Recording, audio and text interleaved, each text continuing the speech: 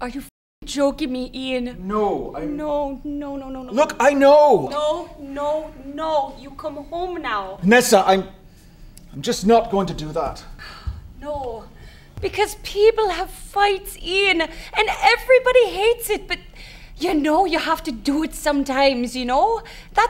Please don't smoke, Ian, because it'll make me want to smoke. Okay. What's that smell? It's new stuff for the thing.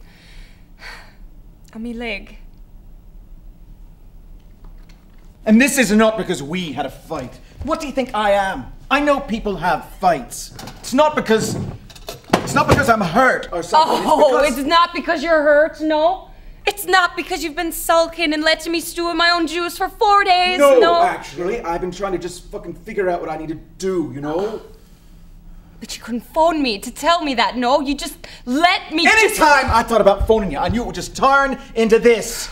Both of us said we should give it a bit of time to, but I didn't know you were going to leave me on my own for a whole week, and I didn't even know where you were. It's a couple of days. It's not just a couple of days when you're on your own with a baby.